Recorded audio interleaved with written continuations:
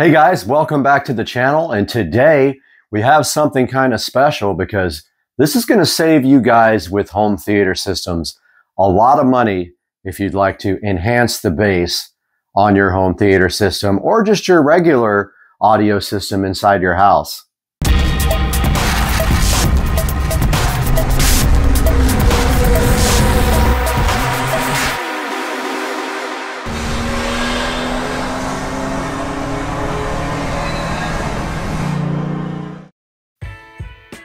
Supercar street racing here, and today we have the Blaupunkt Digital Bass Processor.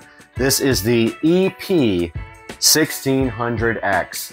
And what this guy is designed to do is enhance and process your low frequency sounds and create bass maybe where there is inadequate bass or lack of bass. Now, the first thing we notice right away about the Blaupunkt EP1600x here is that it is named EP1600. Now, that is a good case for proving that the Blaupunkt unit is a clone of the Epicenter, which costs about 6 to 8 times more than the Blaupunkt EP1600. Now, taking a look at the box here on the EP1600, we can see that it says that it is a digital bass processor. Now, notice one thing about this. This is actually designed for a vehicle, meaning that the power input on this is 12 volts, and it comes with a bass knob here to adjust the bass level on your Epicenter EP1600. Now, taking a look at the back of the box and the side of the box, right here it says Bass Note Restorer EP1600. On the front we have the maximum input level of 15 volts. The maximum output level is 13.5 volts, and the signal to noise ratio is 130 decibels. On the back, it has some of the same information, tells you the total THD, total harmonic distortion. It sits at 0.003%. Less than 60 dB of balanced input noise rejection. It tells you that it's got 10,000 ohms of impedance, and it tells you that it needs a 150 amp power draw, and that would be at 12 volts. However, it recommends a 1 amp fuse. The house units are 4 to 5 times more expensive than this car unit. Now, why on earth would you want to take a car bass processor and use it on your home theater system in your house? Well, it's quite simple. The car bass processors do the same thing as the Behringer, the PV, and the DBX units for your home, and those do subharmonic synthesis and bass enhancement. But this was a total of about 40 bucks for the actual unit and another $10 here for the power supply. So this is just a standard 12 volt power supply that plugs into your house. This particular power supply has a place where you can connect leads to it, so it is perfect for a car audio environment where this guy will just have a screw to put 12 volts and a ground and a remote turn on into the device. Now we're going to take a look at what we have for the house that accomplishes the same thing.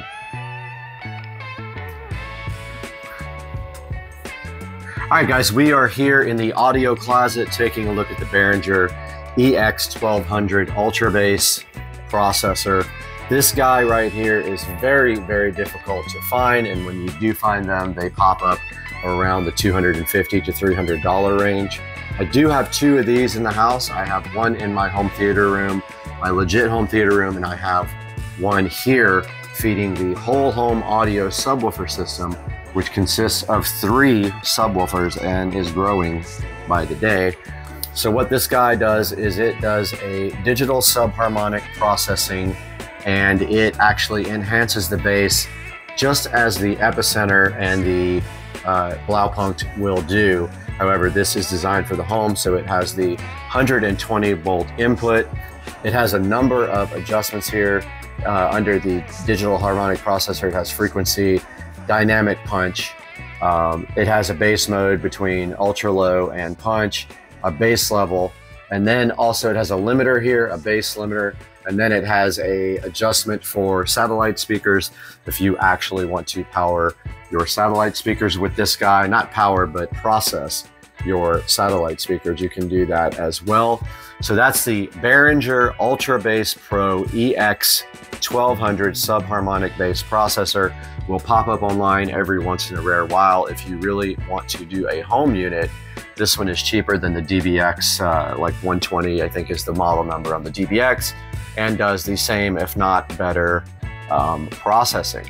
And then your third choice would be the PV unit, which I have had a hard time finding at all online.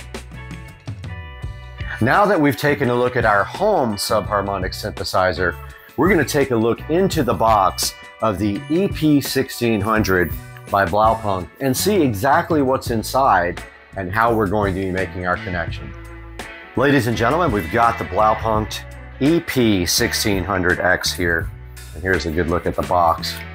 Look at the back of the box, the side, and the front of the box. This has not been opened yet, but you can see this is called the Digital Bass Note Restorer, and the EP is a good homage to the Epicenter, which is what the original manufacturer was who designed this type of technology for the car. However, the Epicenter is over $150, so we opted for the Blaupunkt so that we could test a lower model unit. And going right in here, see if you can talk to Blaupunkt, you can get a free car charger and USB cable. So they want you to do a review to do that. So we do have that review here, and also we will make one on Amazon and get our free charger. And now, okay, so we accidentally woke up the TV there, but here is the manual that comes with the EP1600X, and it shows you how to install the device here. Shows you setting your voltage for the size of the speaker. We have a 10-inch Polk subwoofer. Shows you signal connections here from your head unit. We are actually connecting it from our receiver there. And then it shows you the functions. Shows you the input, the output, the dash remote control, the power connector, and the para bass controls. And that is how you actually set up the device there. And then on the next page here, we have what's inside of it. And then we have connections and wiring once again for showing you how to do the power part. So this will require 12 volts and a ground, which we will provide with this power supply here. And then also it will require a turn-on wire. So that will be also 12 volts. And then it has your troubleshooting steps on the back. Next here, it looks like we've got a bass knob here. Take a look at that. And we will mount that somewhere, don't know where yet. Somewhere convenient, or just set it and forget it. But there is the included bass knob, and it looks like it has an LED as well. And it looks like it works off of a phone style connector. Then we have a little power block adapter here. Looks like for doing the power, it looks like it pushes in the side, and then you put your wiring in there. And yes, we have a phone cable. I think they're called RJ11s. Pretty lengthy phone cable. If you were in your car, you would run this from the unit in the back of the car all the way up to your dash, and then mount this control here, and you would plug each end into your your EP1600X. I wanted to call it a DBX, but yeah, it just plugs in just like that and then runs to the actual unit in the back of the car. We're gonna go ahead and unbox the EP1600X from Blaupunkt. And we're gonna use this box for a nice stand for it as we open up this box and take a look at this fresh, never been opened device here. And you are saving around $100+ by doing it this way rather than going with an Epicenter. You're saving maybe $200+ from going with a Behringer, which are very hard to find, the Ultra Bass. And you can find the DBX subharmonic synthesizers, but they're up in the $300 or $400 range. And we're talking about for your home. Inside the bag here, we have our EP1600X looking all beautiful and brand new. Came in a nice EP1600X condom, and hopefully this lights up. And if we see here, we got our wide and our sweep. Those are the bass adjustments. That's actually how you adjust for the subharmonic synthesis right here. These two guys right here.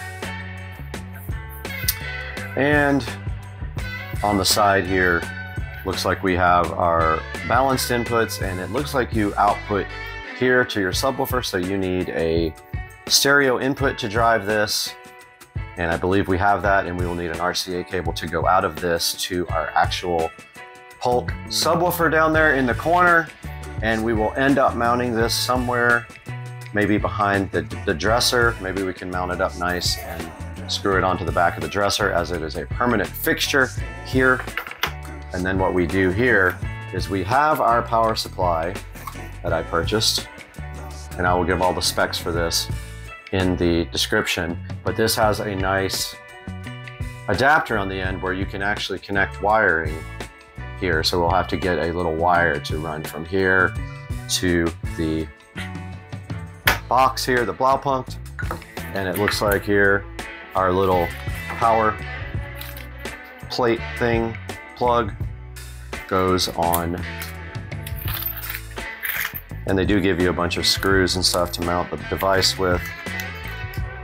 So this is how this actually connects. So this pushes in the side right here. Let's see, it might go this way. Yep, it goes facing up with the screws up, and it's a little difficult to push in. There it is, and then you take a small screwdriver, loosen those up, and you put your ground all the way on the right, your 12 volts here in the middle, and your remote. Now, remote is just 12 volts, and that's supposed to be from your head unit that powers this guy on. Now, we won't be able to do that here, so we will just leave the device on all the time. It's not gonna hurt it, and that will go right there. So that's a look at the inside of the box and what is in the box for the Blaupunkt EP1600 digital bass reconstruction processor. So now we've had a good look at what's included with the EP1600. We took a look at all the accessories, how all the connections are made, and how we're going to actually interface this with the 5.1 setup here in the bedroom from the project a few months ago. So let's go ahead and get this guy connected and see if we can tweak the sounds. Guys, welcome back. We have our EP1600X here laid out on the table. And my plan is, I don't know if these RCA cables work, but I am going to make a little bundle here with these zip ties. And these will be the outputs. So they're going to come off just like this. Kind of hard to plug in. And then we are going to just kind of bunch these together like a normal RCA cable would be bunched together. Pretty sure these RCA cables are okay, not 100% sure. But you can see I'm just making them into a pair. Now this will feed the subwoofer. So this is out of the device and into the subwoofer. And then we have a set of RCA cables coming from the receiver sub output, feeding the Blaupunkt EP1600X. So all we're doing now is making this little group of cables, and then we're going to make our power cables next.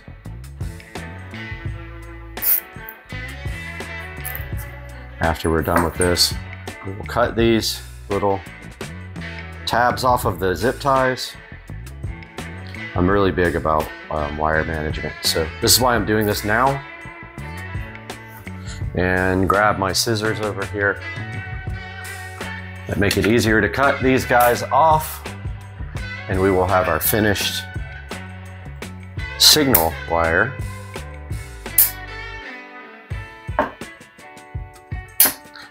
So all we did, just a brief overview, was just make it a little bit easier to manage these two separate RCA cables as one bundle, stereo, left and right. And now we need power, ground, and turn on. So we have quite a long cable on the end of this power adapter.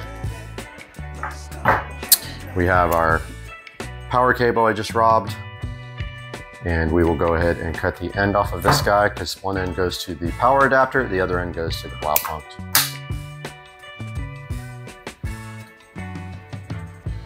And so we have a little bit stripped off there at the end, or separated, and we take our wire strippers and pull off a little bit of wire. There's not very much wire in there, however, it does not need to handle a lot of current. Not even an amp, it's more like milliamps.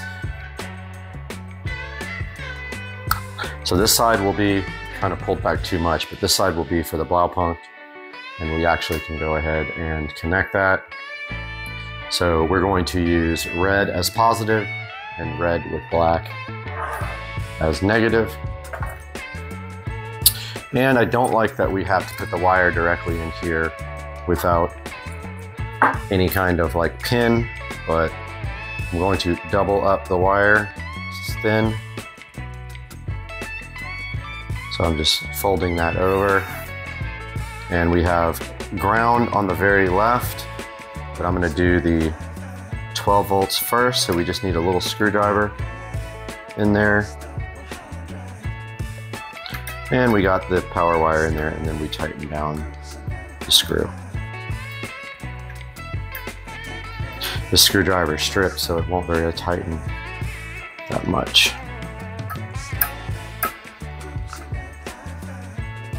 Yeah, it won't even loosen. The screwdriver's busted, so I need to go find a new screwdriver.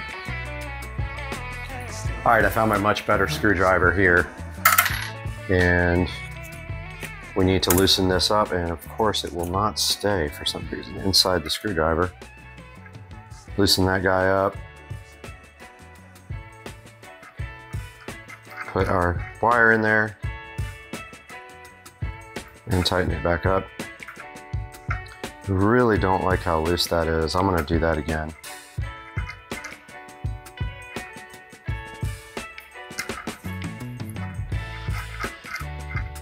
I don't know if you can see that, but there's a little bit of wire hanging out. I guess there's no chance of those shorting out at this point. Now the other side, we have to be mindful of positive and negative connection on the power adapter. So let's go ahead and strip a little bit back for that side.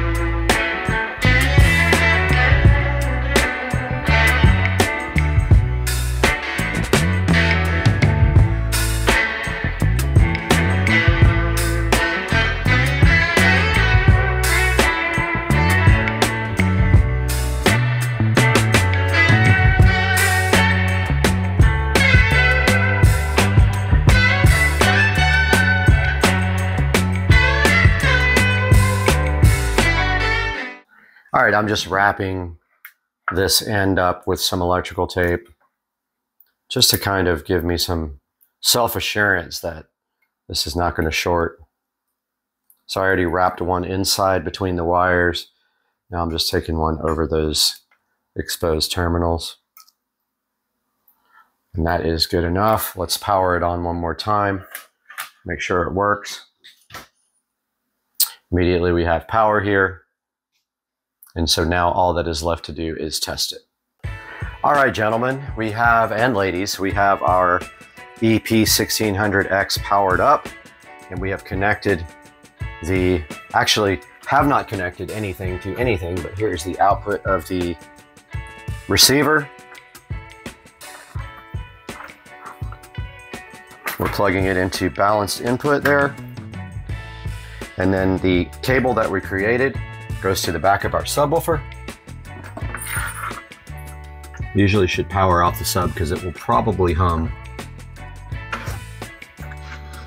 Okay, it didn't really make that much of a complaint.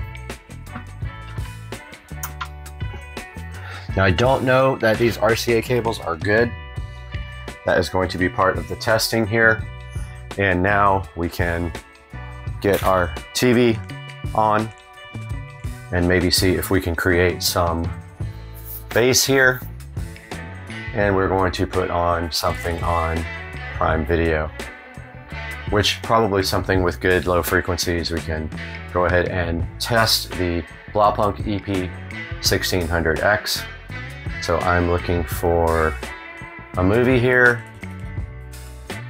And here is Tomorrow War, which has bass in it. Let's see if this does anything.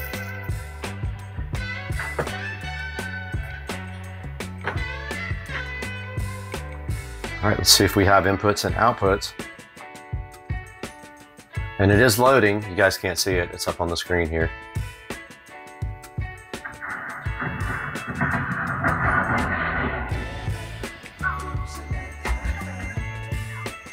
Okay, do you hear bass coming out of the sub? Let me see if I can find something here with actual bass in it.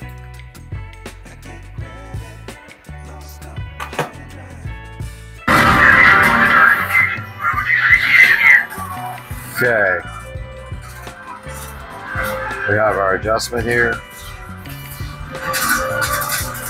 I noticed the Blaupunkt logo lit up on that one.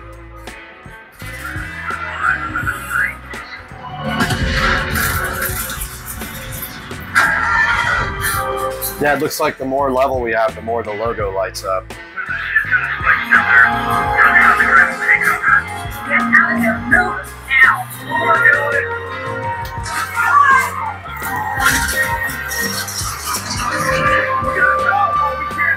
All right, so we got the manual out again. So it says the bass response in a system is affected by 4 acoustics of the vehicle, location, speakers, enclosures, and the music you're listening to. And it says the sweep control allows you to select the center frequency, the frequency most affected. The Y control then allows you to adjust the shape of the filter centered on the sweep frequency. So I'm assuming sweep, we want to go lower for lower bass. So that would be a lower frequency than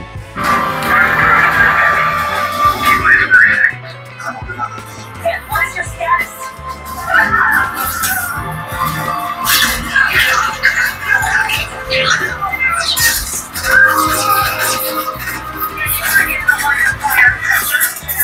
All right, so this is going to take some experimentation and some tweaking to maybe adjust the levels coming out of the receiver to get the adjustment correct on the Blaupunkt.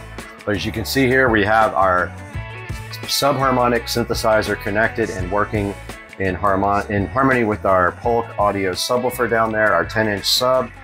It is working properly. I highly recommend this already. I love the difference in the sound quality.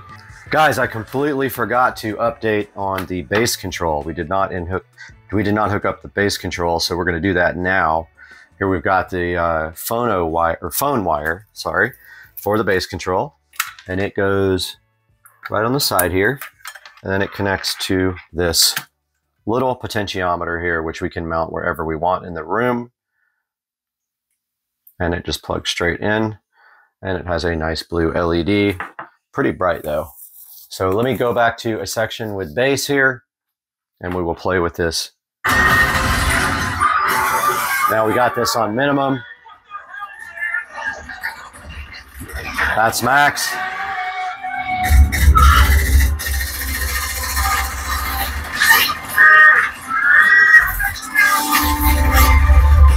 You can see now the Blaupunkt. You can see now the Blaupunkt logo really.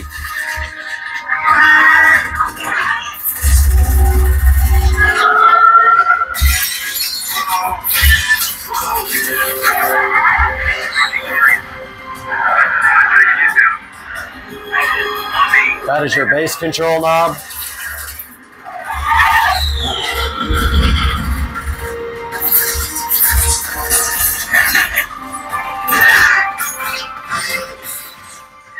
So that's how the bass control knob works, and it actually just fell right off. Wasn't plugged in all the way. Get the hell out of there right now. Notice the blue light coming on for the input.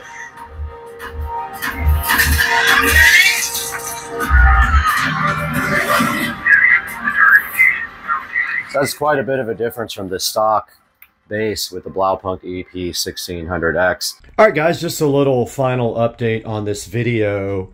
I did end up just putting the EP1600x right here on the corner of the dresser for now. The best mounting spot would be behind the dresser, right back there, and then I actually took a screw out of the back of the receiver and mounted the bass knob there because it doesn't really need to be changed much, but it came out really clean. Now, I'm noticing a little bit of thumping on my subwoofer. I don't know what that's from. I've got to look into that and see if it's this causing it, but every 10 or 15 seconds it's making a thumping sound. Let's see. Let's see if it does it now.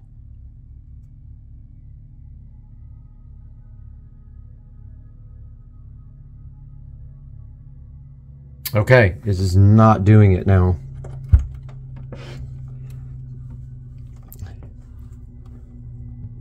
It's definitely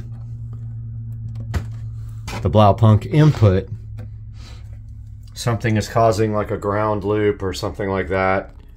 It definitely could be where I have the power plugged in, but there's a little thumping.